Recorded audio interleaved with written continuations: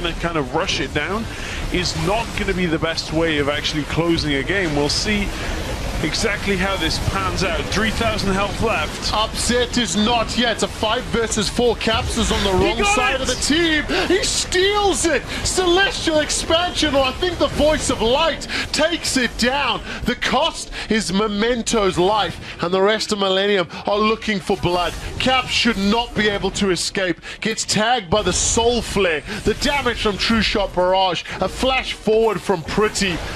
A 2 for Baron. And Nukesalot almost goes down again.